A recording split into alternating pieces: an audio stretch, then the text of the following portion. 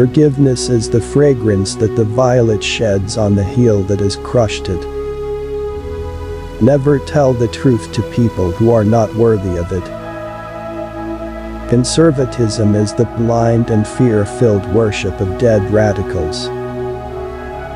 Let us endeavor so to live so that when we come to die even the undertaker will be sorry.